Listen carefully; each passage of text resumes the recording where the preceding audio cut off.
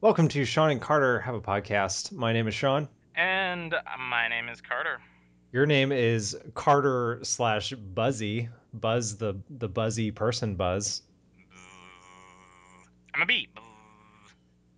Carter's buzzing, I'm buzzing. and Can you no hear it? matter Hey, how much Sean, troubleshooting is involved, it just won't go away. Sean, just be quiet for like 5 seconds. Okay, people, what is that noise?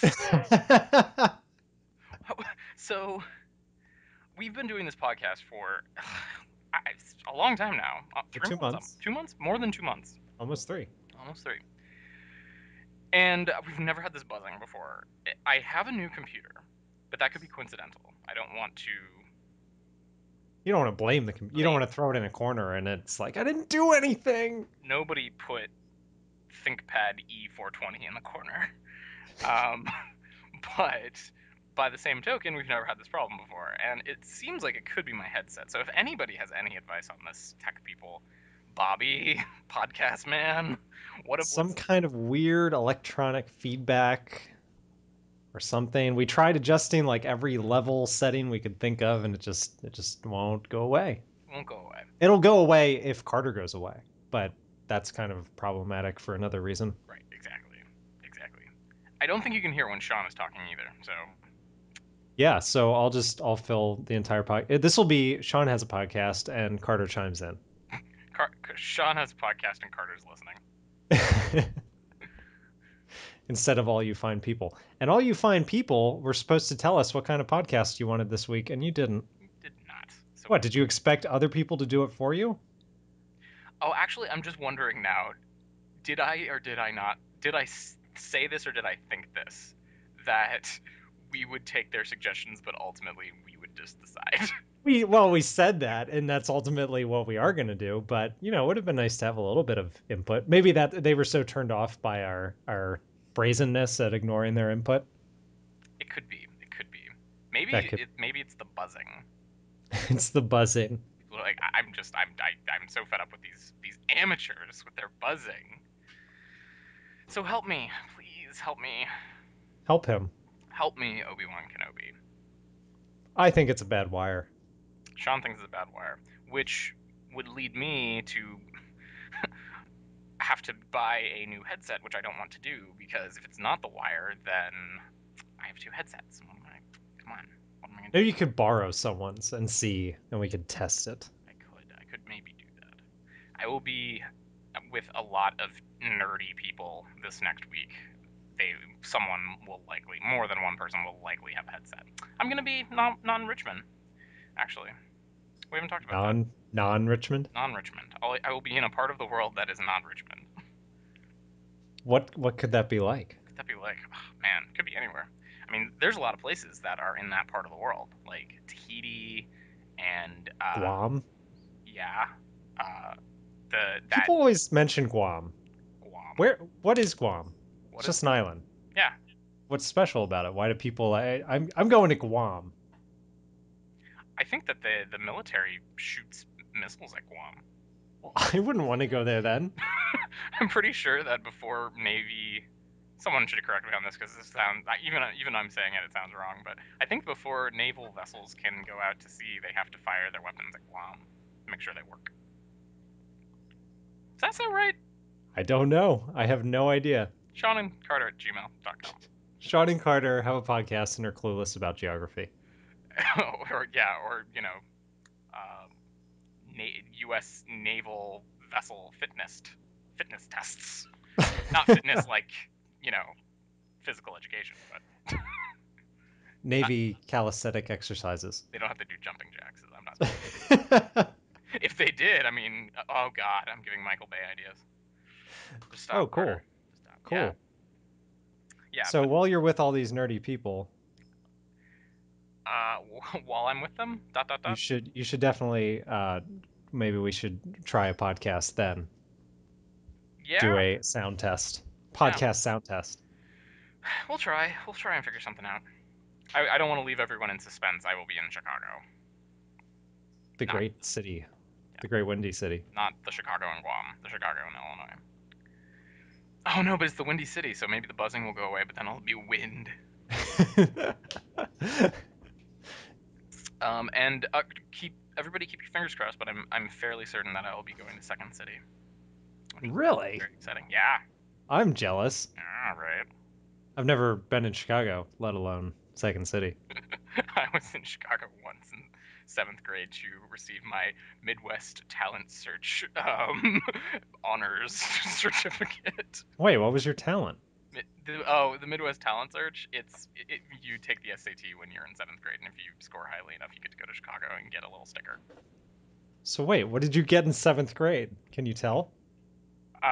This was so Sean. I don't think you ever took the new SAT, right? You didn't have. No, no, I did not. So I did take that for real when I was in junior. When I was a junior, but when I was in seventh grade, I believe I got. Should I? I don't know. That's awkward. I got a 1460.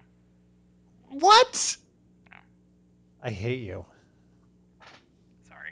Everyone listening hates you right now. Well, no, they don't because they're taking the 2400 point test and they're like 14, Yeah, 14, but 60. no one. Does anyone actually care about that extra test yet? It's been around for a long time. Yeah, but I don't think half the universities are even looking at it. Yeah, I have no idea. They haven't transitioned yet. That's Well, the anyway, if anyone's curious, I did 1310 when that's I still. was in high school. I don't know what my verbal and my math was. My total I was. don't remember either, but I know my math was higher because I ignore the things that I'm good at and try the things that I'm bad at. I would I would put money that my verbal was higher. I do math professionally, but I'm not any good at it, which is just like cruel fate. On the new test, like my I don't know, so I have no idea, but I got a shoot 2320. Yeah, and like I said, I don't know what that means. 2320 out of 2400. Close to perfect, but I didn't quite hit it. Close to perfect. Sad face for Carter. He did so well in the SAT. Blah blah blah. Yeah, but I was bad at sports, so I was a loser. That didn't help me until later in life. Well, that's all that matters later in life. I mean, unless you're going to die in a motorcycle accident at the age of 17 or something. But I wanted the cool kids to like me. Well, then you should be dead now. That's very. You would have been a great teacher. You should have been a guidance counselor. You should be dead right now. Oh, we gotta move on from this. So we got a little bit of follow up from previous weeks. First item is I meant to mention this point, but I didn't. So I will give the credit to Shizzy. She sent us an email saying, "Hey, is one of the reasons Netflix doing what they're doing because the post office is probably going out of business?" Yes, that's probably part of the reason. Definitely a reasonable consideration. Um, last I heard, they're like $5 billion in the hole, so that could be part of it. Maybe. Yeah, they're at the point now where they're like, "Can we just deliver mail on Mondays? Will that work for everyone?" Because that's what we're down to. Instead of delivering the mail, can you just come and pick it up from us? That'd be I awesome. I read a book once. Have you ever read any Thomas Pynchon? Uh, no, No. I've tried. He's been on The Simpsons a couple times. He doesn't appear in public, so every time he's been on The Simpsons, he's appeared with a paper bag over his head. And he wrote a book called The Crying of Lot 49, which was about a character who discovered this giant conspiracy by the United States government to shut down basically what was a privatized mail system about 150 years ago. Hmm. It was pretty cool. I don't. It's not a true story, but just the idea of a giant government conspiracy for the United States postal system to continue operating. Right? Right. They're so in love with the postal system. Totally. Yeah. No. Is that based on a true story or did he I make don't that up? think so. Because I believe it's illegal. This whole podcast is Carter like, I think this is how the government works, but I don't know. And it's probably like, I think the post office has to like fire a weapon at Guam before they can deliver the mail. I think it's Right. illegal to have a postal system that's outside of the USPS. Like, I don't think you're able to like set up your own boxes. But I don't know. I think that's a rule. Could be. I Did mean, it's not being done. It's not being done. You'd think that maybe you'd see that somewhere. Did you know that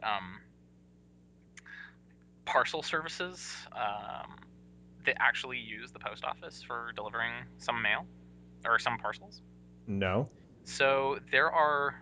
So this is actually really really bad because people are like, yeah, well, I can just send stuff through UPS, right, or FedEx. Yeah. In certain Or rural that other one, DHL. DHL. That's a sore story in Ohio because Ohio lost like 15,000 jobs because DHL closed their largest plant in the country. Oh. Yeah. So I hate DHL.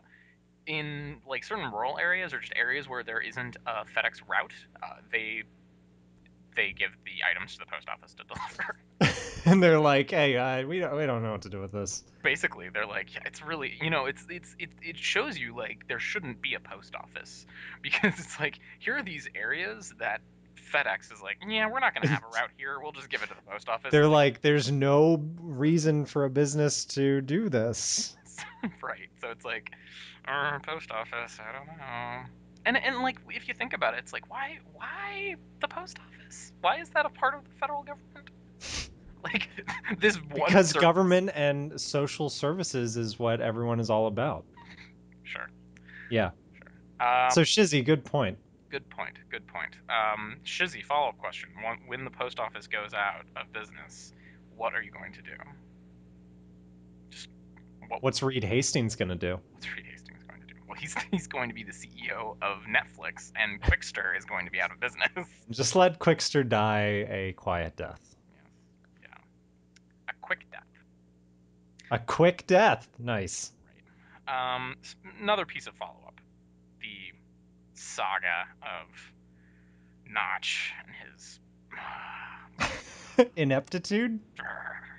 I'm gonna keep putting in more positive words than what you actually want to say. Right. Thank you, Sean. Stupid face. Stupid face. I hate you and I hate your ass face. Um, so this lawsuit is on. It's happening. Oh yeah. It's on like I Donkey got Kong. my popcorn. I'm ready. It's gonna be. I think it's gonna be on Court TV. This is gonna be bigger than Casey Anthony. Nice. Bigger than Johnny So Knoxville. wait, someone's gonna die? Who knows at this point? I mean, I think at the end of this, either Bethesda or Mojang, one of them will be alive and the other will be like the British soldiers. When they finally have that Quake 3 tournament, Yeah, that exactly. It won't be. It will be. It will be real life. it'll be real rocket launchers Yeah. and real anti-gravity guns. They should challenge them to a game of Minecraft.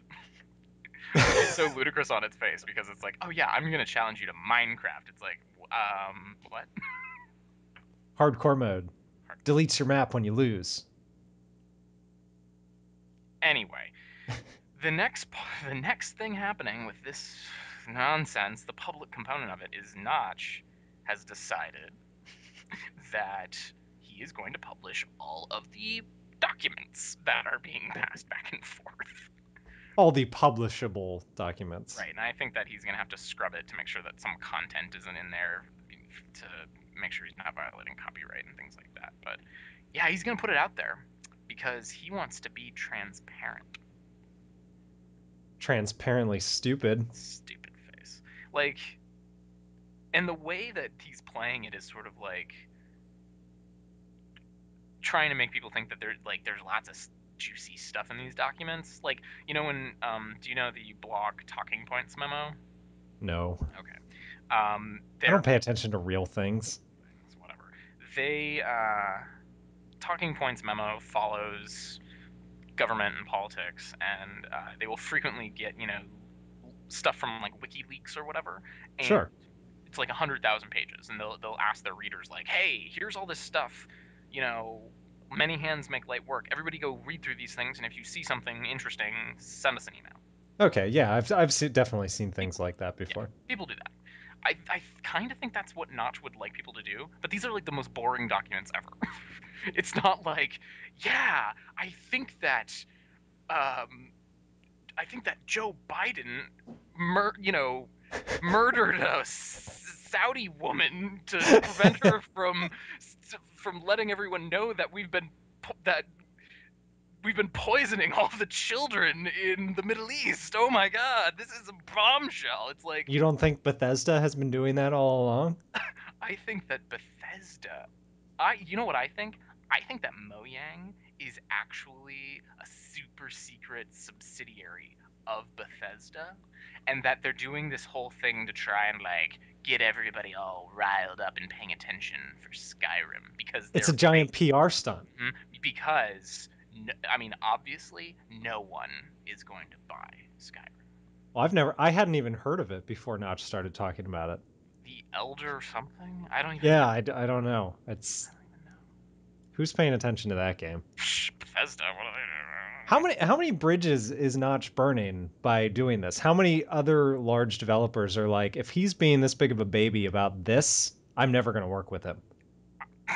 Good point. I mean, I have no idea. Probably this is This is a bad idea. bad idea. Bad idea. Bad idea. Bad idea, Genes Notch. And in my continuing Apple fanboyness, I would say to Notch et al. And company, anytime you're thinking of doing a public communication, ask yourself, would Apple be doing this? Or ask your lawyers, Or ask your lawyers. who you seem to despise so much, even though they're trying to save your ass. Um, oh, there's a helicopter going by. At least it's not the buzzing. It's Notch. It's Mojang. They're out to They're find like, we're me. gonna shut this down. Yeah. I have no advice for them at this point. This just defies common sense. So They're beyond saving, Carter. Let it go. you know what's gonna be really funny? Um, If Scrolls sucks, yeah, because you know what's gonna be really funny is that um, eventually there will be no more people buying Minecraft because everyone will have bought it, and there will be anyone who nothing. wants it. Yeah, and they will not have anything else to sell. Well, that's when they start dev on Minecraft 2. With a fourth dimension somehow. I don't even know what they would do for a sequel. I don't want to get into it. I don't want. If you, ideas for Minecraft 2, send those in too. What would Minecraft 2 be? What type of game Please do would not describe new mobs. I will call you out in public. I will find your address and telephone number and give it to people. Yeah, no new mobs or new items. I think it's laughable. I picked up 1.9. There's nothing different in 1.9 to 1.8 that I can determine, except there's just like some new stuff. Well, what has any update ever been other than just some new stuff? Like lighting engine and some things like that. Okay, once they added a new lighting engine. Right. But yeah, it has mostly just been like, hey, more stuff, more stuff. And it's like, I don't care. um, yeah, anyway. Let's move on. Let's move on. Let's move on to more interesting things. So, okay, Sean, should we continue with hate or with love? Because we could go in two directions. We could talk about Android. Maybe we should get the hate out of the way. Okay, we could talk about Android or we could talk about Amazon. Hate? Wait, you hate Amazon? No, Uh-oh. no, I hate Android. Oh, I well, love okay. Amazon. Yeah, let's complain about Android a little bit. All right, I'm getting my phone out. It's almost dead, so I'm not going to be able to speak too much about it. So you've had an Android phone for a lot longer than I have, right? Sure, yeah. What do you like it? Th- I use my phone for email, text messaging, and occasionally searching the internet or looking up weather. I don't think I do anything else with it, Mm-hmm. which is probably bad. That probably means that the phone is not performing the function that it was designed to. Yeah, so maybe I should describe my day-to-day use of my iPhone, right? Um, until very recently, on a daily basis, I recorded vlogs on this and uploaded them to YouTube. I'll contrast it with mine as you go through them. I cannot record videos on my phone because whenever I try to use my video camera, my phone locks up. Doesn't And seem the sound is awful. The sound on yours, on your vlogs, it's not like awesome, but it's definitely legible. I can hear what you're saying. On mine, I can't even hear what I'm saying most of the time. right. Not good. Not good. Not good. Um, you might have something comparable, but you might have a complaint about other things. I somewhat frequently will take pictures with my phone with a very high quality 5 megapixel camera and post them to Twitter. I used to do that until my camera stopped working with any Twitter app that I've tried. It still takes very nice pictures. I just can't send them anywhere anymore. That sucks. Yeah. I email on here, and let me open up my email. I have and manage 5 different email accounts, 2 of which are professional slash work related exchange accounts. Ooh. Fancy. And it works great. I have a feeling. I have a feeling that yours works fine, right? Yeah, yeah. I use the Gmail app. I force everything into one Gmail account because basically all the email I receive is related to one thing. I don't have that personal professional divide. Right. So I can't get I can't get this phone. This might be just my own problem, but I can't get the actual built-in email client to accept all of my accounts and work with them. So I have to use the Gmail app on my work phone. I don't think I've ever even tried to use the default mail app. I've always used the Gmail app. Well, the mail client seems pretty good uh, when I've seen it work with other people, but I can't make it work, and it is not at all obvious how to get it to work, which is a huge problem for me. So, okay, there's that. What else? I download and listen to podcasts and music on a probably daily basis on my iPhone. I all the music that I use for mine I now stream off of Google Music. I also and oh, it, And that works well, except the Google Music app is kind of buggy and slow, which I'm sure every Android user is aware of if they're using it. sure, sure. I also put Spotify on here, which works great. The app works fantastic. I am still not a premium user, but we'll talk about Spotify in a little bit. I what else? Oh, Netflix. I have the Netflix app on my phone, and at least once a week I'll watch like an episode of Arrested Development or something like that when I'm in between things. I have tried that, and I can't believe how awesome that app works. Yeah, And the quality that it streams over a Wi-Fi connection is amazing. sort of unbelievable. Sort of unbelievable. What else? I'm leaving my final thing, the biggest thing I use my phone for last. I think I'm there. And that is going online and browsing websites. I use my iPhone constantly. I sometimes prefer to use my iPhone to an actual computer to browse websites. Wow, really? Yes. I would never say that about my Android. Yeah. I have found the web experience to be very. I'm being sort of clinical about this. I'm not. I'm trying not to let emotions play into to, to my feelings about this Android phone. The web experience is very different from on my iPhone, and I have How? to What put up. exactly does the iPhone do? Part of what makes the whole experience better is that everything in the UI, the way that I would describe it is that everything feels like it's stuck to your finger, and just like when you move something on the screen, it will instantaneously move without any jerking or uh, Oh my gosh. anything like that. It's like you have complete control over it. You can flick through web pages and like just you can get to the bottom of a very long web page like almost instantaneously, and boom, you're I there. would never say this about my Android. Content done on a 3G connection, not even over Wi-Fi. Now, some of that is just design decisions. If the content isn't available right away, it will still scroll and everything is stuck to your finger and you'll end up where you want to be at the end, and it will just put these like little checkers on the screen instead of the content, and it's going to be like, yep, we'll just get to wherever you need to get and then we'll get the content there as right after. So it's Okay. so that was just a choice. Like, we want you to feel like you're always in control. So if we have to like momentarily sort of like black out your content for a second, we think that that's better than it just being like jerk jerk jerk jerk jerk jerk jerk.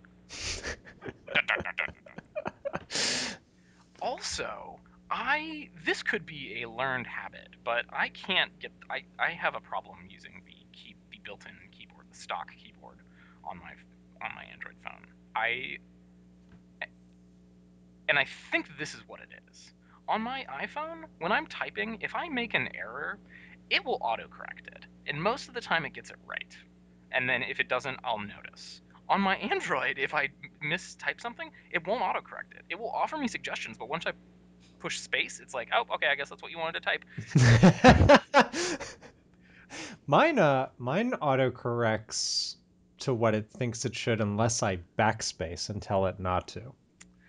Could just be something with this. I don't know. It could be Moto Blur or Motorola or whoever is handling the OEM who's handling Yeah. the rest of it. I don't know. I do have frequent trouble with certain words that I've accidentally taught my Android to pick the wrong thing. Sure, sure. Um, and iOS 5 is going to kind of blow this out of the water because it's going to have a built-in dictionary application that is across the entire phone. And Woohoo! nice, thank you, Apple. So you can look up a word anywhere where you can push a word, Yeah, but also you can add and subtract things to that dictionary at will. So that will be nice. very nice, thank you. Um, I gotta say, if I had to pick one thing about Android that I hate the most using this phone, it's the buttons at the bottom. Why are there these buttons at the bottom of the screen? What do you have? Every Android phone has these four. It's search, the very confusing back button, the home button, and the even more confusing settings, or I don't Or menu or menu. whatever. I Yeah. I would call it the push me and see what happens button. Why are there these buttons on the phone? Why are they here? I don't understand this at all. Why is this not just part of the UI? Yeah, I use them, You have to. but there's no reason that they couldn't just be part of the UI. And I say the confusing back button because it works differently depending on where you are. So if you're in a web browser, it will take you back one page. If you're in an app, it will take you back to where whatever app you were in just before. Not if you're in a browser.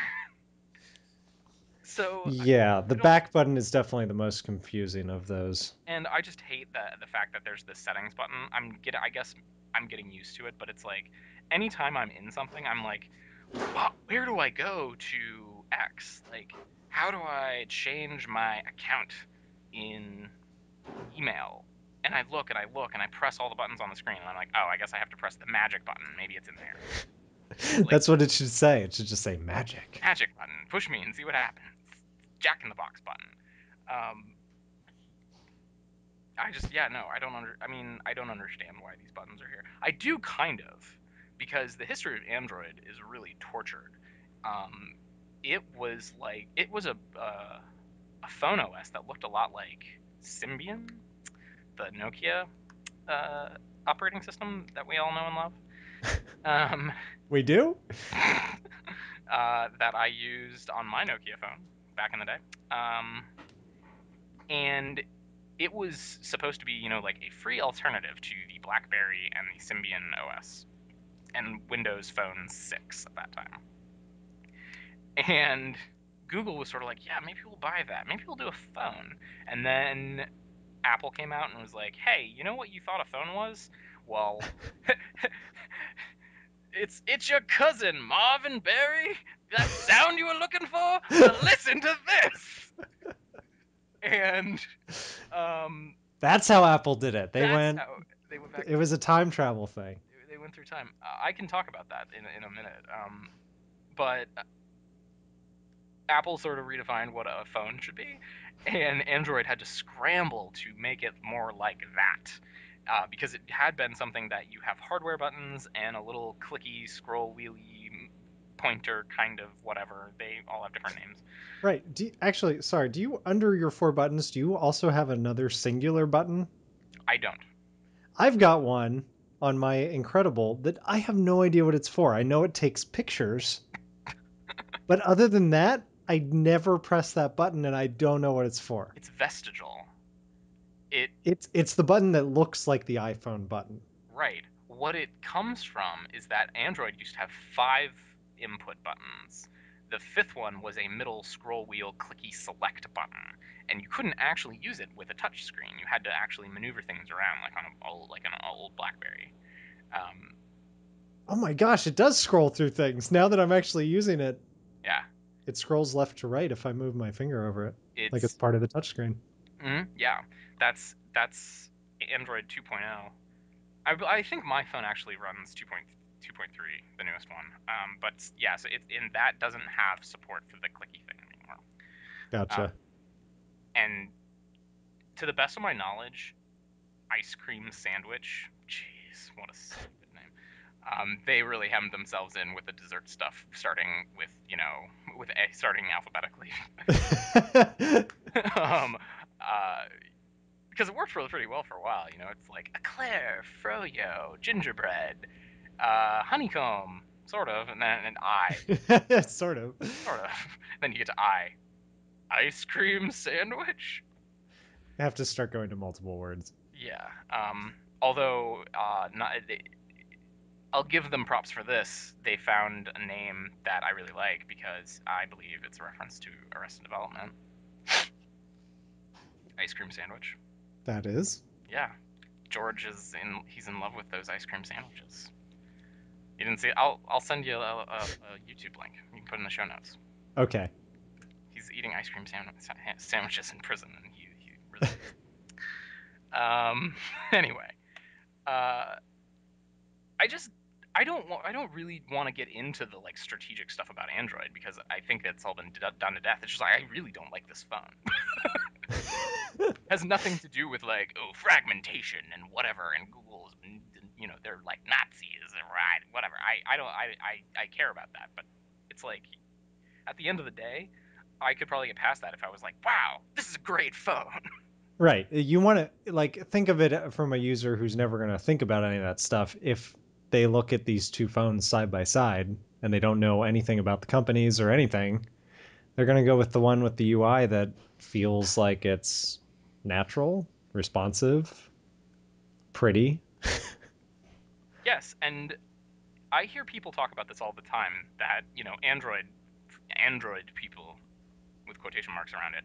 It's like our operating system is better, because it's open and you can do more stuff with it, and I have more control. And Apple, they're like they're the Nazis with their app store, and you can't put stuff on it. You have to go against the rules and jailbreak your phone if you want to get anything out of it, which is totally not true. That's just bull. But what I what they don't understand is, and this is what I hear a lot of people say, the only reason Apple is winning is because of marketing, right? They're marketing better. If Android had better marketing, we'd be winning. And it's like, well, marketing isn't just like telling people you have something great. It's telling people that you have something great and they agree with you Right. that it is great. And they do. And I do. And that's why I said next time I buy a phone, I'm going to try and get an iPhone. I would recommend it to anybody who wants a space phone, A whatever. phone that works. Yes. Um, And just incidentally, I have had more call quality problems with my Android phone than with my iPhone. That could just be my individual phone, and I don't want to like take my one case and say, Android phones have worse call quality than the iPhone. But uh, I Have you ever had any show-stopping things happen to you on your iPhone, like the way that I can't use my video camera? no, never, never. Everything. No, I can't think of one time. One time. Oh, actually, yes. It was a hardware problem. The only thing that, and I've had three iPhones now. The only thing that has ever happened that screwed things up for me was that my top clicker button, it's the sleep wake button, Yeah. it got stuck. So I did what any Apple person does. I scheduled an appointment with a genius. I went to an Apple store and they took this is how it went down. This is how easy it was. I went to the store. I said my sleep wake button doesn't work, and they took a look at it and they pressed it a few times and it didn't work. They checked to make sure that I hadn't submerged my phone in water with a little flashlight, and they're like, "Let me go get you a new phone." That sounds horrible. I can't believe you had to go through that. It's just so wonderful. I love them. Um, They're like what's that brand of True Value? The like hardware mhm, set, like if you break it, you just take it to a Sears and they're like, "Oh, this broke. We'll get you a new one." totally. And actually, Apple's warranty, I don't know if it spells this out in any great detail, and maybe you have great warranties in Android world.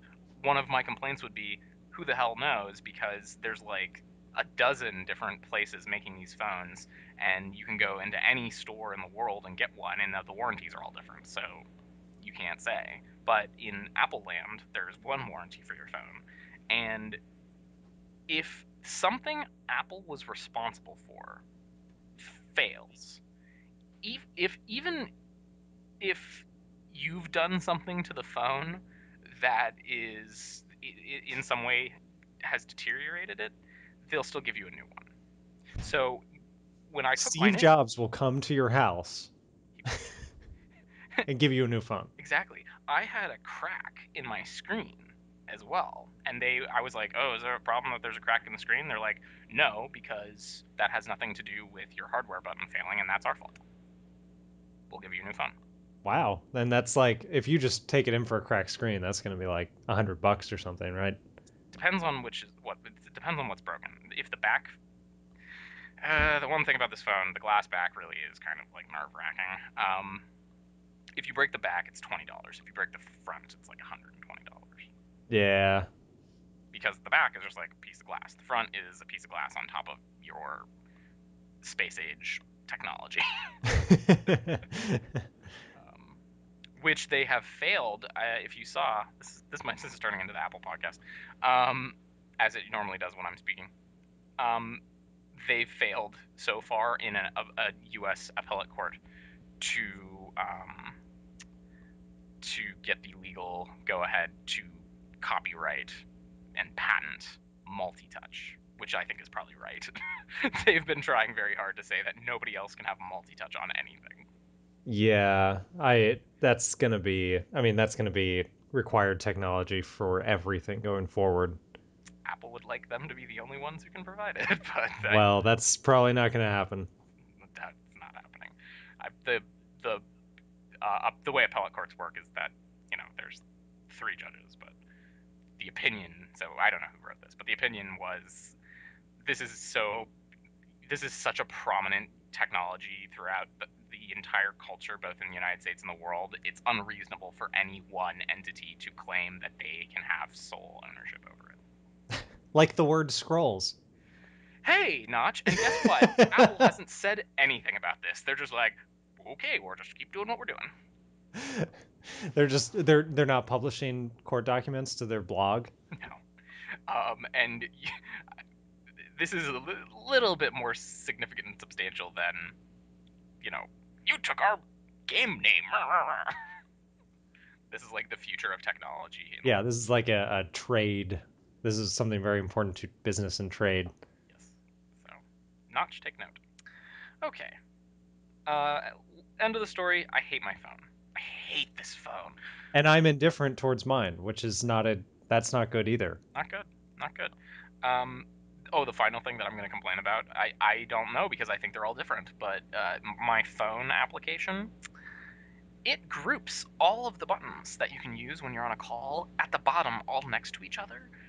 And I frequently hit the mute button. I'm on conference calls a lot, and I will hit the mute button. It's very helpfully nanometers away from the end button, which is not much bigger than it, and right above it. And I inevitably, 1 out of every 3 times, will hit the end button.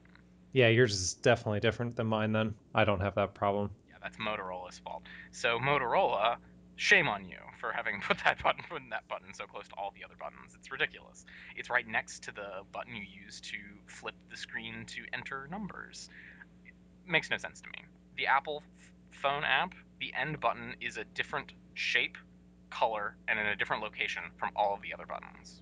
My end call button is a big red button on the bottom. Yes, that's the right way. Okay, so I guess HTC got it right in this case. Good job, HTC. Please copy Apple. And They then won't. the speakerphone and the mute button are beside each other on the screen under the person who you're talking to. Yeah, it's similar on an iPhone. You have like 6 buttons that you can choose, and they're all in the middle, the middle 40. So, Amazon. So more technological devices. Yeah. Next week we got to do a lot of like video games or like fantasy books or some comic books or something. I don't know. We got to get out of this technology stuff. But a lot happened this week.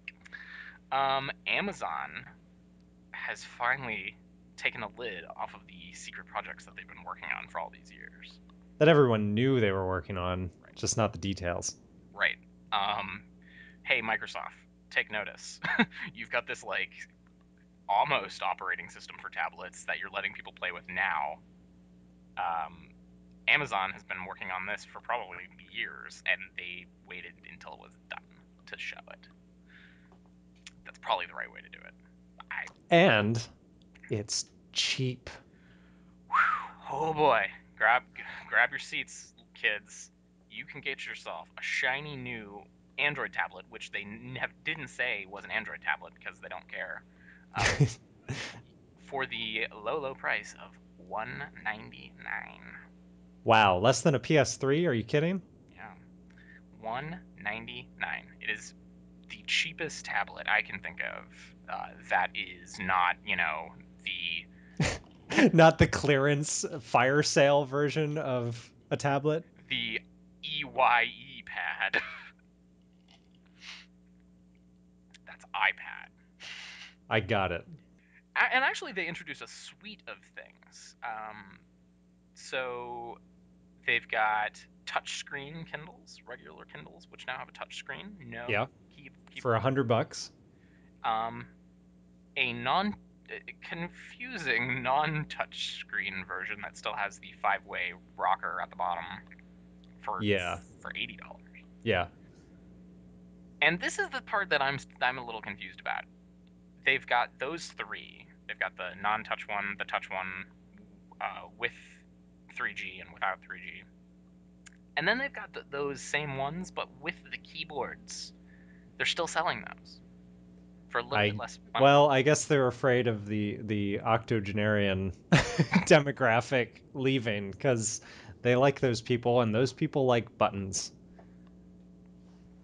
Yeah, that's horrible. I hate that. I'm so glad they got rid of the buttons. Um, and then of course the Fire, which is a lot of tablets are looking like this outside of the Apple world. It's got that like 16:9 aspect ratio, so it's like really tall and thin.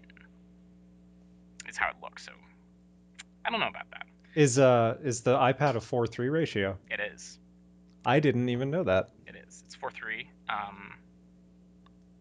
And I think I like that better just for browsing the internet. Yeah, I think for browsing, it would maybe their idea is that more people use it for viewing video, and video is all pretty much going 16:9 now. Yeah, if you use an iPad, you get the black bars, but it's such a large device that you get most of the viewing area you would get on those 7-inch tablets that you get on Android. Sure. So, except the Samsung Galaxy Tab 10.1, I believe, is also 16:9.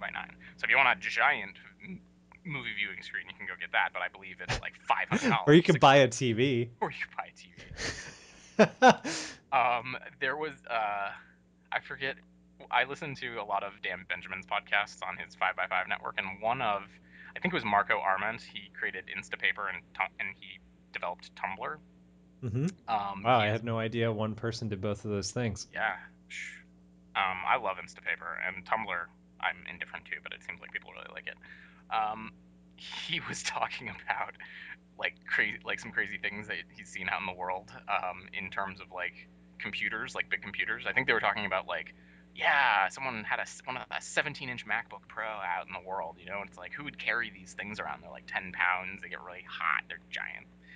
And Marco was relating a story that he saw a 70-year-old man playing World of Warcraft at a Panera, but he was playing it on an iMac that he W- brought,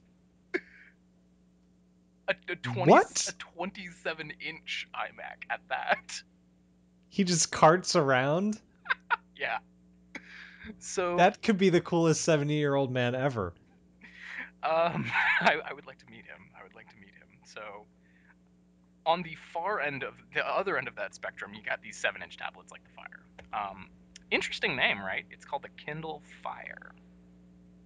I like it. It's sexy. It's sexy. It's on fire because it's fast. It I is. mean, thank God they didn't try and like knock off the name of the iPad or something.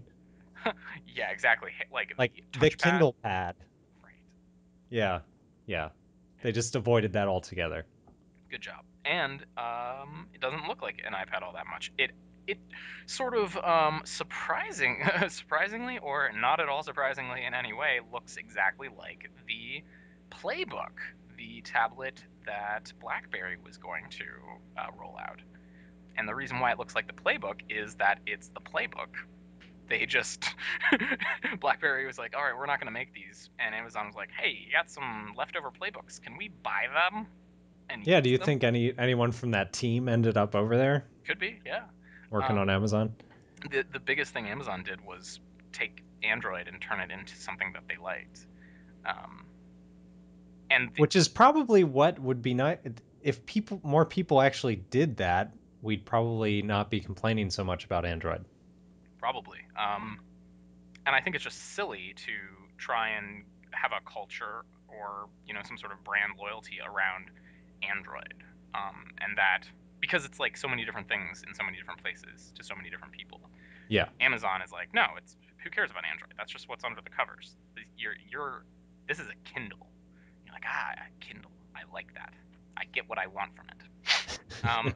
And Google's strategy really should just be to get Android on anything. Like Android should be running, the computer in your car, stuff Sure. like that, stuff that Yeah. Linux does mostly these days. Um, and one of the major things they changed or they added to was the browser. They are not using the stock browser in any way, shape, or form on the Kindle Fire. They're using a browser that they call Silk. That also sounds sexy. They're good at this naming thing. Silk, because it's I the branding I presume around it is that it's very glossy and clean, but it's also light and strong. Right? So If someone just tuned in right now, they're like, "Ooh, what?" what's this podcast? Sean and Carter After Dark. Um, what Silk does is very, very interesting. Instead of like every other browser in the world, and we don't have tech savvy enough people to correct me on this. I'm sure there are some browsers that do this, but none of the major browsers that people use on their phone or their computer do this. Instead of doing all of the uh, TCP/IP, all those passing protocols and opening up connections and pulling stuff down from the internet on your actual computer, that stuff happens on Amazon servers, and the servers send it to your tablet. So your tablet doesn't have to really do very much. That's amazing. Yes. Um, Have you heard of On Live? no, what is on live?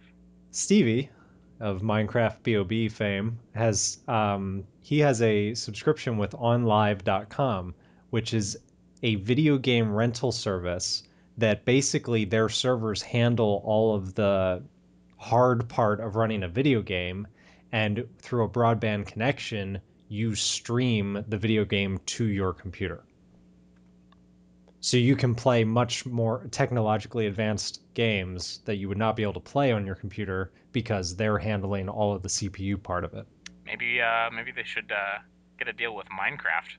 They Maybe should, maybe because so many people can't even play that game. maybe they what they really need are, Intel Xeon Westmere, 3 gigahertz 80 core processors, and then we'll be able to play Minecraft. Wow, you lost me 20 seconds ago. Sorry. Yes, very similar idea. Yeah, I like that. That sounds great. It's I, so it sounds like the cloud. it is the cloud because it's based on. I didn't watch Jeff Bezos. I don't know how to pronounce the CEO of Amazon. I did not watch That the guy. presentation. That guy, Jeff. I didn't Um, either. because I was told that it was like over 2 hours long and incredibly boring. So I did not Yikes. subject myself to it. I just read the stuff. But like one of the big themes was Amazon is a bunch of services. There's Amazon Prime. There's streaming. There's Cloud Locker. There's S3 and EC2. They're like cloud server stuff. There's all this stuff that Amazon is. And the idea was, how can we make a consumer electronics product that takes all of this cool stuff that we've got and makes a great experience for people? One of the ideas was, hey, we have this EC2 thing, electronic cloud computing, I think is what that stands for. Um, if you use any service in the world online, you're using EC2. Like Tumblr uses EC2, and Hmm. Amazon.com uses EC2. Everything uses it. It's just a bunch of servers all across the world that people can use virtually. But EC2 was an internal Amazon product. It was how they made Amazon.com work. They just scaled it very large and decided, hey, world, if you ever need a server, come here. We'll give you a server and it's yours and you can do all your stuff on it. And if you need more, you just click a button and now you've got another server and it's exactly like the first one. They're like, hey, we've got all this server stuff. Maybe we could use it to like make people's web experience better. That's such a brilliant idea. And When only is Apple going to steal it? this is a huge problem for Apple. I don't think that this is a competitor to the iPad. I think I will probably buy the Fire, but that would not stop me from getting an iPad. Different demographics. Yeah, it's very different. I would use my Fire for reading books, more streaming movies from Amazon Mhm. probably, and doing some web browsing. Whereas my iPad is almost like a laptop replacement. Yeah. Um, Apple does not do these data centers. That is not what they're about. They make stuff, and that's gonna be a problem. So Because they need to get real friendly with Amazon, I guess. maybe that's their thing though. They don't like having Yeah. other people. They don't They're like having they're the alpha dog, yeah, and they don't like having to depend on other people. right? Like if Like AT&T. like AT&T, that's like I mean I'm sure that they like the leverage they have over AT&T, but didn't stop them from going to Verizon. And if Apple could get away with operating their own network, they probably would. Yeah. We'll see how this iCloud thing goes. North Carolina data center. There's a there's a saying in the Apple like online community.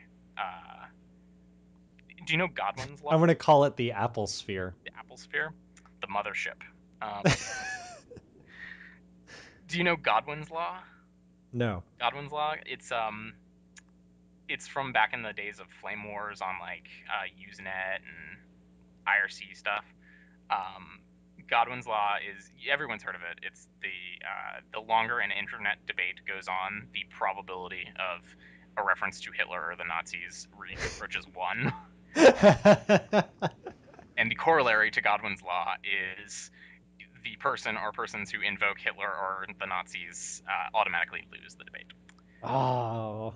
That's a good rule. It's a good rule. It's a good rule. There's a similar Godwin's law in the Apple community, in the Apple sphere, that the longer a discussion or debate about Apple continues, the probability of someone invoking the North Carolina data center approaches one.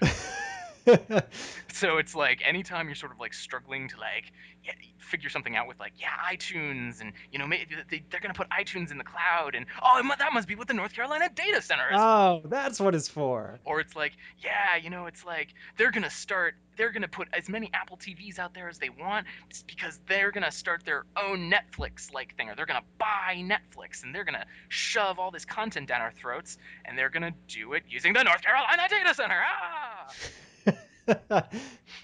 Well, Amazon. The problem is the North Carolina data center is 2 years old and it's never been used practically. Amazon has had their servers up for decades almost. Amazon's been around since 1993, Yeah. something like that, since the World I War. remember hitting it.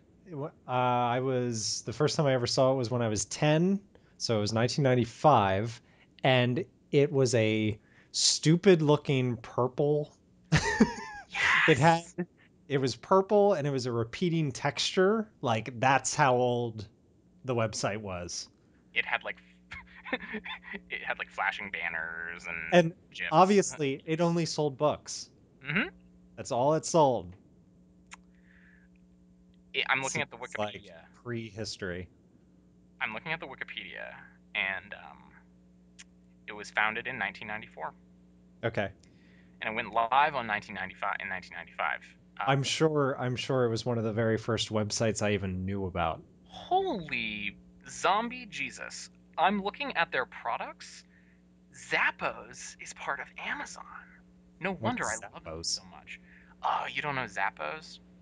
No. Zappos is an online store for buying shoes. Yeah, I don't. I buy a pair of shoes once every 2 years if I have to. I'm a girl when it comes to shoes. I love shoes. Oh Oh my god, shoes. my God. Um, I have some new shoes coming my way. Just now, I've got some blue and brown Adidas sneaks. From Um, Zappos? from Zappos. Amazing. They also do Audible, which I love, Yes. IMDb, I didn't know that. and some other things. Something called Woot. What is Woot? It's the thing you say when you are excited. I don't know. I'm looking at I'm literally looking at the Woot Wikipedia page. I don't know what it is. It's the North Carolina data center. It's the North Carolina data center. Um, people talk about like the conflict and the rivalry between Google and Apple, uh, and it used to be between Microsoft and Apple. Yeah. And I think that Amazon gets left out of a lot of those discussions. I think that You think that they're okay with that? I think that they're fine with that. I think they are. I think that they're perfectly fine with it. I bet they're like, we're making plenty of money over here being ignored. Exactly, and they are they're a company to watch because it's like it's hard to imagine. I mean, think about what they do on a daily basis.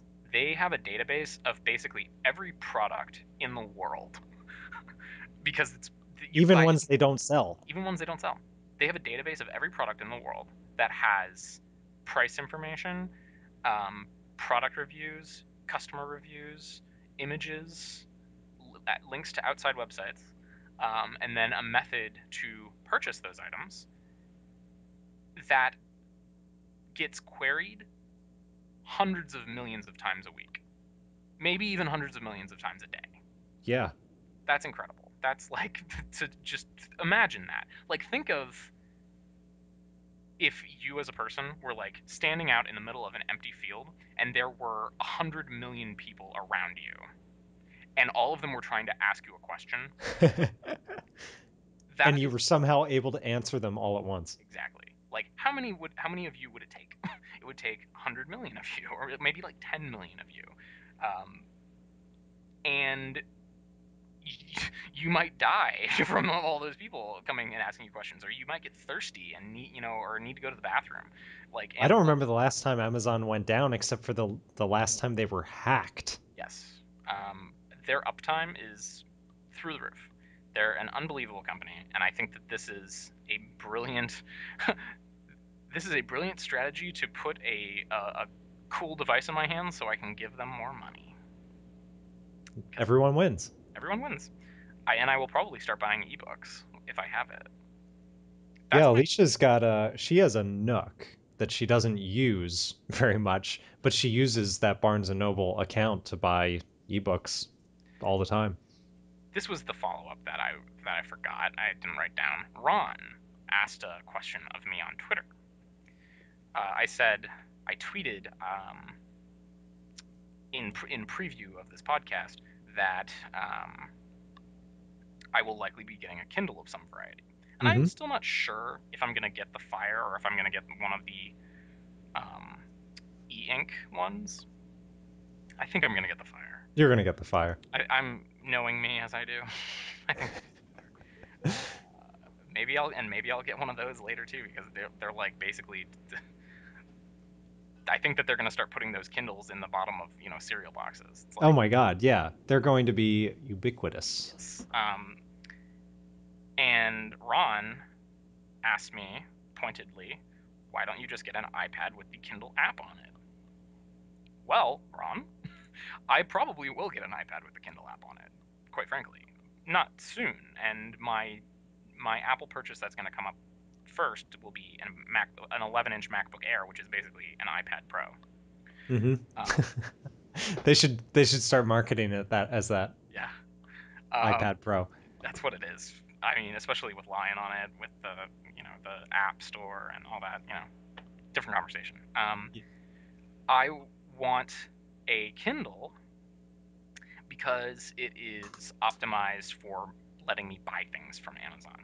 And you can't do that on an iPad. It's not optimized for that. In fact, it's against the rules, which is a little silly. It's against the Apple way to be able to buy stuff through an app, unless you fork over 30% of it to the folks in Cupertino. Yikes! Yes, and the way that That's higher than a mob cut. well, and it's you can't do it in the book industry because the way the book industry is set up, sort of very inconveniently, is publishers get 70% of the purchase price. Whatever you sell it for, the publisher gets 70% of it. So if you sell Okay. it for $10, they get $7. So you get $3. But So where's that 30% coming out of? there would be 0% left over for Amazon. They would be selling things for nothing. They couldn't recover any of the price. And the way that the Right. publishing industry is set up, they're not going to say you can give us 70% of some after fee price. They're like, no, 30%, No. 70% of the purchase price. That's the deal. That's how it's worked forever. So unless Apple changes that rule, you'll never be able to buy stuff from. You'll never be able to buy books on an iPad. You'll have to go through the web browser, buy it on a website, go back to your app. That's totally inconvenient. And with the Kindle Fire, it has my Amazon information cooked into it. So if I want to buy a real book and have it shipped to me, I just go, boop, go through their store app, say I want this book, and it's shipping to me right now. Having Amazon Prime has made me stop going to places like Walmart. Like if I need to get like vacuum cleaner bags or something, I don't go to a store because I can get it sent right to my house with no tax and no shipping. Why would I go anywhere? Yeah, it's unbelievably good. And unlike, there's sort of like two totally different strategies between an iPad and the Kindle Fire. Unlike the iPad, the Kindle, Amazon doesn't care to make any money off of selling this tablet. They're probably selling it at a loss, frankly. $199 is really low for a tablet of the quality that it They're is. probably selling at a loss for now. Maybe a year from now or something they'll pull the Nintendo strategy. Yeah, it's a lot like a gaming console. And if they sell Kindle Fires for several years, like a gaming console, eventually they'll start making money off of it. Yeah. Parts get cheaper, blah blah blah, economies of scale, all that jazz. They are a lot like a gaming console because they're not selling you they're not making their money off of the Fire. They're making their money off of the stuff that you buy to use on the Fire that they Exactly. sell. Um, all those $10 ebooks and your and it's very devious.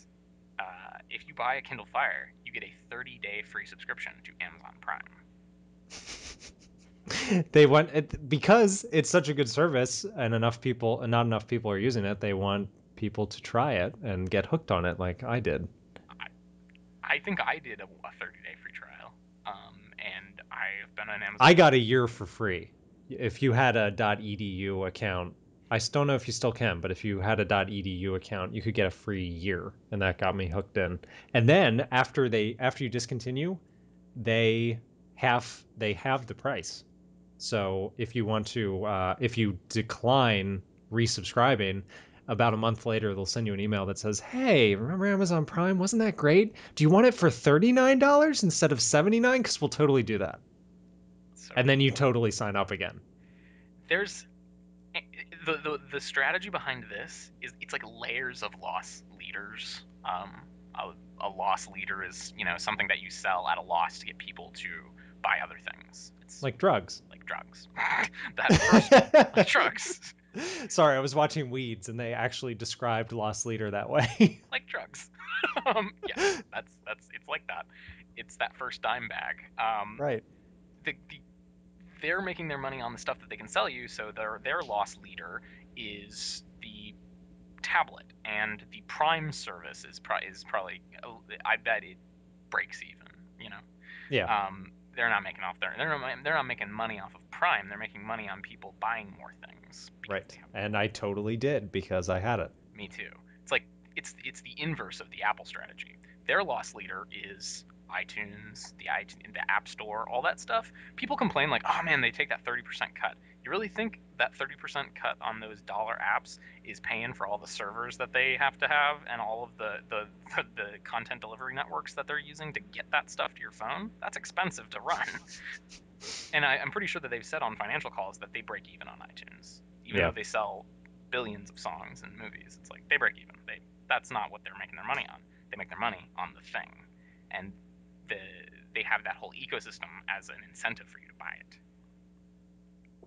So, and I think both of those strategies can sit side by side harmoniously in this market. I think that there's room for both of them, and it is now Amazon and Apple against everyone. Isn't that interesting? Yeah. And I think they'll win. I think they'll win.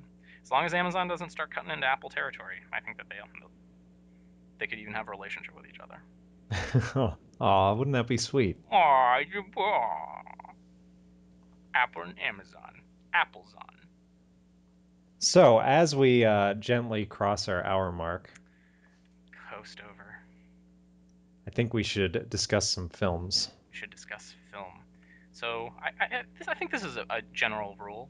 If we're gonna talk about a structured movie, we should get that at the end, Sean, because it's October. Um, It is expect October. October Holy crap. October 1st. You should expect that these episodes will be over the hour mark. If we don't, like last week, it will be under the hour mark. That's That's the plan. the plan, Stan. So we got two movies to talk about. Um, we got the final Harry Potter installment. Full disclosure, I didn't watch Do it, but we'll we, talk about it Carter? anyway. I Do can we? talk about Deathly Hallows Part One, even though we'll talk about it in a minute. But I think we want to briefly talk about a movie that we both saw last weekend, Which we mentioned on the podcast last week because we both, even though we hadn't discussed it previously, we both wanted to see it really bad. and that is Moneyball. So Aaron Sorkin writes a good script. So can I tell you something? um, I didn't know that Aaron Sorkin did the script. I wanted to see it for totally different reasons, and I said during the movie to the person I was with, like, man, some of these lines seem like Aaron Sorkin lines. And then the movie ended, and it was written by Aaron Sorkin. I'm like, I'm an idiot. It was written by Aaron Sorkin and then another guy did, I guess, rewrites or something. Whatever. But yeah, I mean, it felt like an Aaron Sorkin film. Yeah, and it was directed by Bennett Miller, who previously directed Capote, which was fantastic. Yeah, I almost expected Philip Seymour Hoffman's part to be bigger just because of their previous working relationship, but he really wasn't in it that much. Yeah, and one thing I found confusing just about the plot was I got the impression, maybe wrongly, from the previews and the trailer and from the way that the script was unfolding, that eventually Philip Seymour Hoffman's character would be like a good guy or like someone who's working with Billy Bean, and that never happened. And I'm like, oh, we're supposed to not like you. Oh, yeah, yeah, yeah. You know, I'm like, I kind of wanted it. I was like, I feel like I want to, at some point, for you to be nice. And that didn't happen. Yeah, to set it up for anyone who either hasn't seen the previews or has and doesn't understand, it's a movie about a guy who stumbles on a strategy to managing a baseball team that no one had tried before that involves heavy use of statistics and logging and basically putting together a team of averages instead of a team of superstars. Yes. And one of the reasons why I really wanted to see this was that is like my job. That's like what Carter It's does. what I do professionally. So Do you wish you could manage a baseball team? I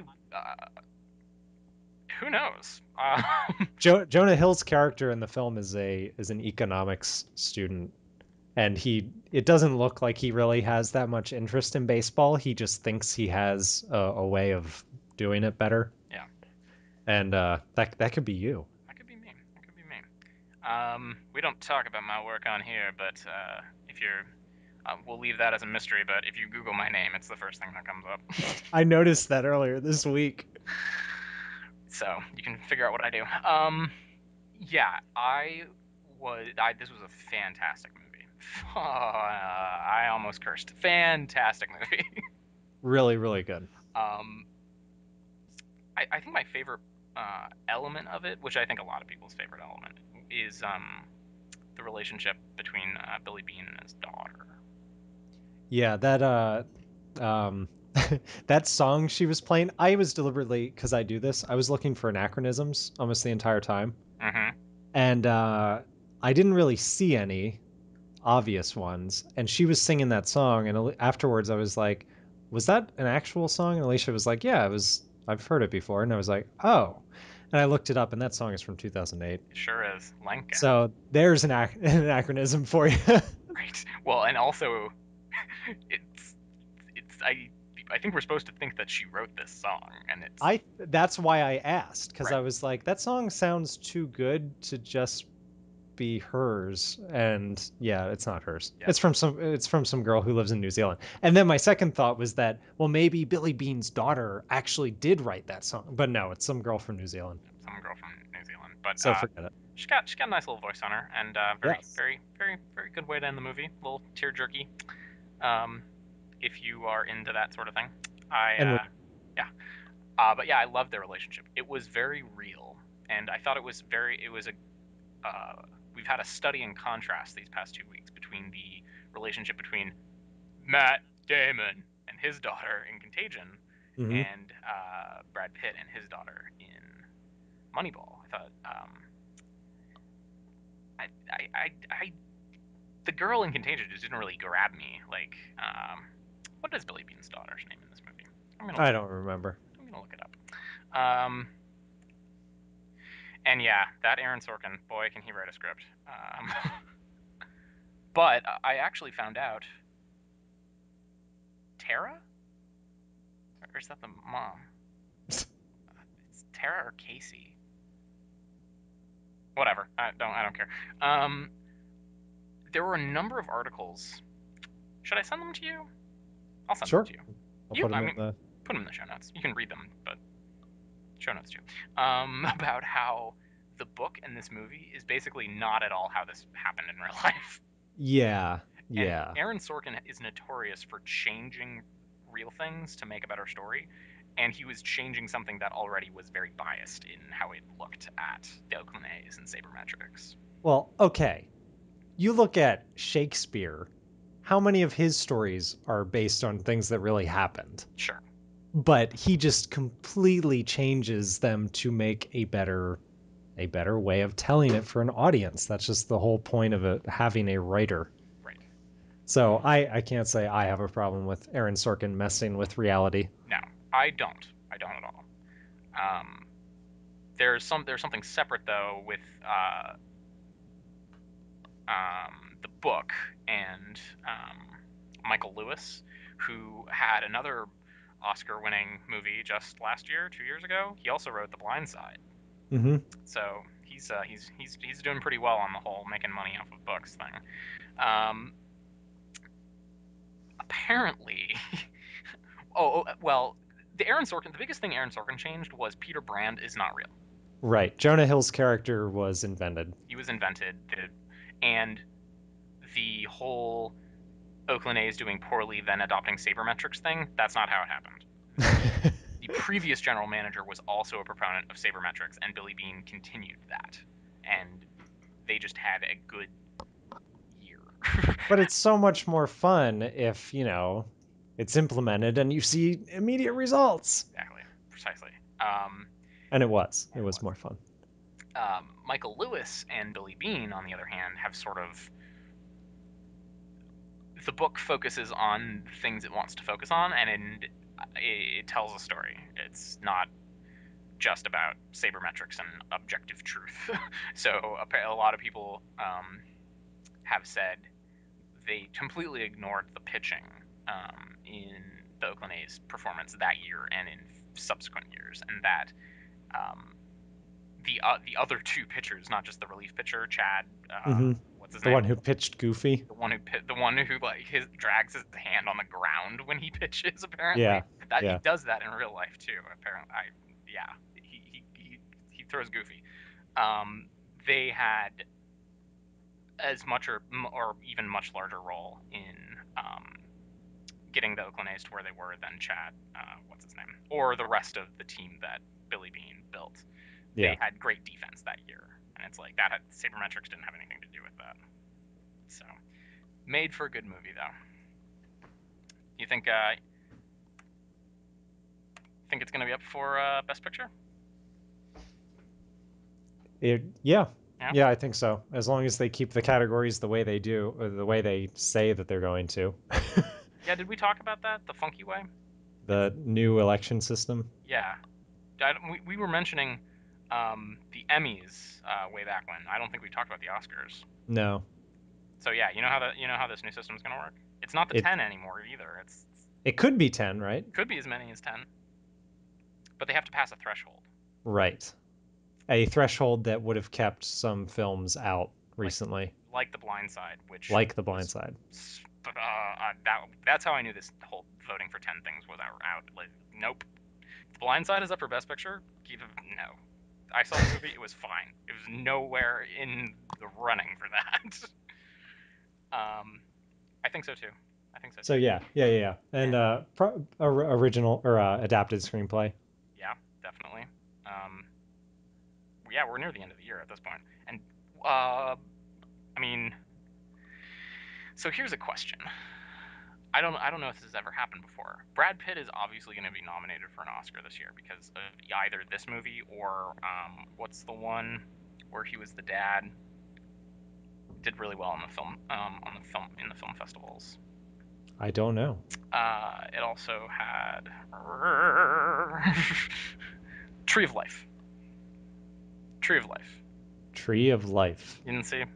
No. No? Sean Penn, and Brad. I didn't see it either, but it's doing very well. People liked it a lot. It Oh man. won the Palme d'Or this year. Why am I not paying any attention? Yeah, I'm gonna try and see it on DVD. Um, yeah, I mean, it won at Cannes. That's pretty. It's gonna be nominated. It's probably gonna be nominated for Best Picture, and Brad Pitt apparently gave a just knockout performance in it. Could is this a, is it? I don't know the rules. Could he be nominated for both of these? Um, yes, I think so. Yeah, I don't know. I don't know. That'll be interesting. Um, I think it's theoretically possible, but I think They I just think the voters will keep it from happening by picking one. right. If I were them, I haven't seen True Life, but I would probably pick this one. The bigger budget, or they seem to favor.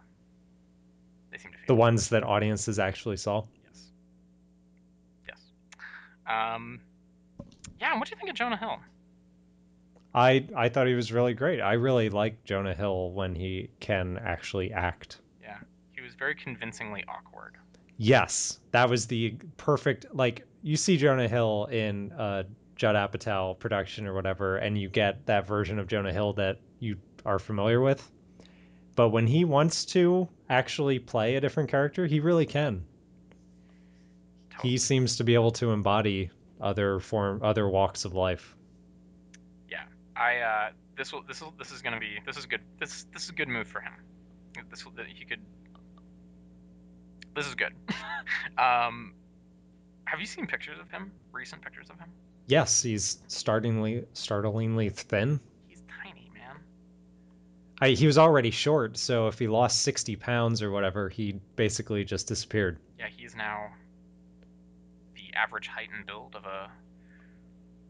I was gonna say something that people could interpret as being racist, so I'm not gonna say it. Moving on.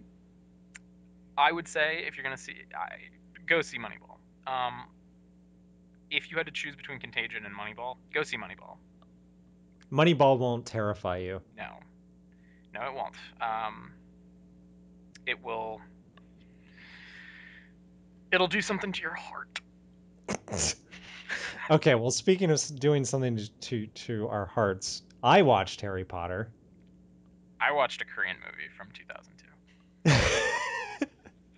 On my recommendation, like months ago. Yes. Sean and I were talking about this, not on a podcast, I don't think. We were just chatting about a Korean horror movie called A Tale of Two Sisters. And I had a free 2 hours, 2.5 hours this week. And I could have watched Deathly Hallows. I could have. And I chose not to. I, and I think everyone has to make those types of choices in their life, and it can be painful, but I think I made the right decision. It was very good, by the way. It is very good. If you're into horror, A Tale of Two Sisters was remade into an American movie called something The Uninvited. The Uninvited. And I have not seen The Uninvited, but I know from the wiki that The Uninvited changes the ending of the movie. Really? And it changes it in a way that if I were a fan of the original movie, which I am, I would hate. Really? Yes, and we'll talk about it later. Maybe we'll talk. Oh, yeah. Okay. So before we do Harry Potter, um, we got to talk about this next month. We promised we were going to do this, and I think this is a good place to start. We're going to do some horror movies this month since it is the month that ends in All Hallows Eve and Halloween. Yeah. So, what do you think about this as a project? A Tale of Two Sisters is available on Netflix streaming.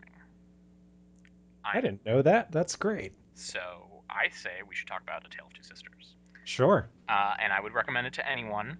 If it's a scary ass movie, it's not scary like this isn't like the new Nightmare on Elm Street film. This is like get in your head, pour fire in your soul, scary. So I'm not trying to I'm not trying to be hyperbolic, but it is very scary. And keep that in mind. If you're keep young, keep the lights on. yes, if you're young and you listen to us and you kind of like horror movies and you haven't seen many of them, this is probably not a good place to start. No. No. Not only that, but Asian horror is very different from American horror. It is very different, and also, well, I don't want to spoil this, but it's like it's a horror movie, but it's also like a psychological get in your head sort of. Yeah, and there's stuff that they want you to think about Yes. other than just terrifying you. Right. I looked up here. The Uninvited is not on streaming, so I was thinking a project might be go watch A Tale of Two Sisters, and maybe we'll also the two of us maybe we'll watch Uninvited and say what we think about it.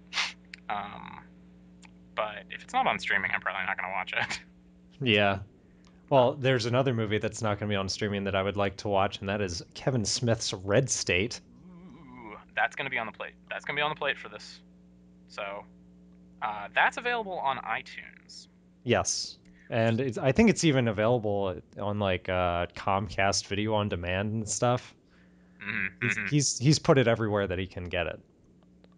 It was recently reviewed on my favorite horror movie podcast, Bloody Good Horror. What did they think? I'm not gonna say. Okay, We'll have our opinions. we'll I'm get there. excited. I'm excited. I'm gonna check here real quick. The uninvited. If it's available on iTunes. If it's available on iTunes, I'll watch it. If it's not, I'm not gonna. It is not. Wow. I don't think. It Must be is. caught up in licensing. It is. It is. Oh, it is. Sorry. It is. So, it's available for $3.99, which is pretty high for the rentals on here. But I'll watch it. I will lay down that cold hard cash for the good of the podcast. Sean, if you want to watch it, you do the Netflix DVDs, don't you? Yeah, I still have it. You mean Quickster? That's right. Because I want to see what they monkeyed around with. But yes, the reason why I will have more theoretical things to say, or not much to say about Deathly Hallows Part One, is because I watched A Tale of Two Sisters. I think I used my time wisely. Yeah. So, um, so yeah, we want to do A Tale of Two Sisters next week to start off the Sean and Carter have a horror cast. Have a horror cast. Yeah, yeah, that's fine. I will be prepared. Cool. I'll watch it again. Seriously, guys, it's really scary. Don't look under the sink. You'll never look at sinks the same way. Less So scary, how much can we cover of Harry Potter? but whatever you want. I mean, so the biggest thing, the first thing I wanted to mention about Deathly Hallows Part One, the riskiest thing that David Yates did in any of these movies was the Tale of the Three Brothers, Hermione Pulling us out sequence. of the live action and suddenly we're in an animated sequence? Yeah, that's like a master level risk, right? It's like that's not something like Pixar would do, you know, like a safe but great movie shop. Uh-huh.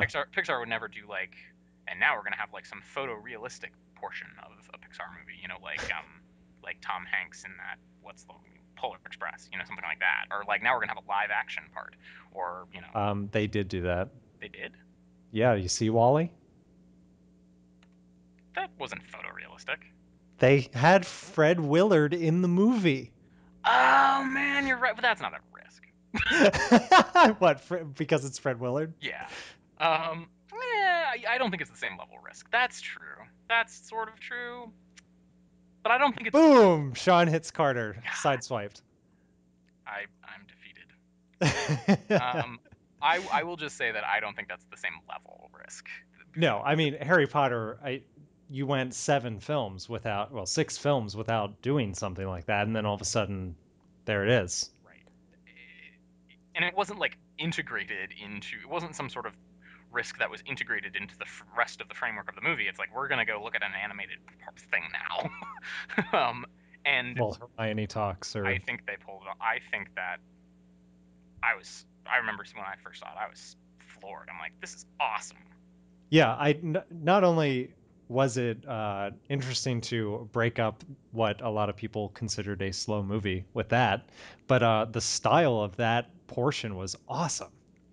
It, The art direction on that short was really good. unbelievable. Her and doesn't hurt one bit that Emma Watson tells a good story. I Um, wonder if she's doing any narrating in her spare time. oh, maybe. Um, so yeah, I that is the like my single like whoa. Why if I'm gonna have someone watch this, I'll be like, oh, and really pay special attention to this part because I think it's really something to talk about. The rest of the movie, it's pretty slow. Not a lot It to is see in this slow, movie. and I mean, it almost feels like I really should I should have waited and tried to watch both movies at once and seen what it felt like then, because I think it would be a completely different experience if you could just take a 10-minute intermission after the first film and then watch the second film. Mm-hmm. Definitely, definitely. Because this one, I sort of have the feeling like, you're walking along a bridge and then it just like suddenly stops. You get to the end here. Like it basically ends after the Death Eater attack, Right. and it's like there should be more happening. It's kind of it's kind of an ambiguous ending because people are, well, one person is dead and no one knows exactly, and you know that Voldemort's got every means of terror at his disposal all of a sudden. Yes, Not good times in the Harry Potter world. not good times. And oh, spoilers. Spoiler. Spoiler. Dobby Dobby dies. dies, and it's really heartbreaking. Although they missed their opportunity and they made this choice knowing J.K. Rowling told them Dobby's important. And she might have even gone so far as to be like, Dobby is going to die in the last book, like way back when they were making the first movies. She's like, Mm-hmm. he's important, okay? So if you Don't cut him. don't cut him, and they did. And I think that it takes a lot away from his death.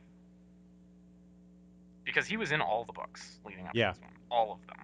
Yeah, you got to know him and his girlfriend or whatever. His drunk ass girlfriend. Yeah. Pinky. And yeah, they cut a lot of him. Yes. So I think that does take a little bit away from this.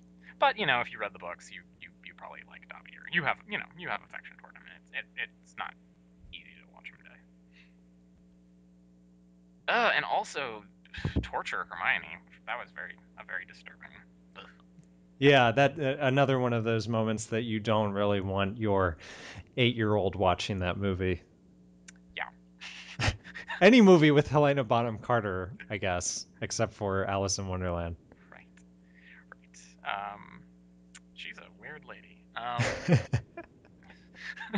You got to be weird to be married to Tim Burton. Right. They're married. Yes, I didn't know that. they've been married for I years. just thought that they did movies. No, they're married. Okay. All right. I hit you with the truth. Sean's throwing truth bombs. Pixar uses live action. Helena's married to Tim Burton. What will be next? You know what I would struggle to tell someone about this movie? Like what happens in this movie?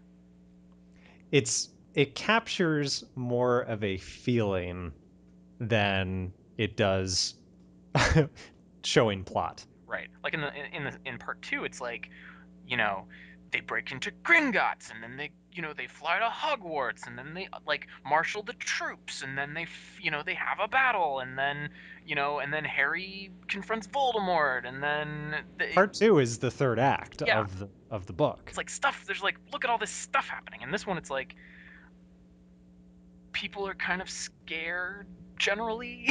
People are hiding, People are hiding, people are running, and they're looking for Horcruxes, and there's a locket. and Ron's really, really angry. Ron is super angry, and Harry and Hermione get all sexy with each other in his mind.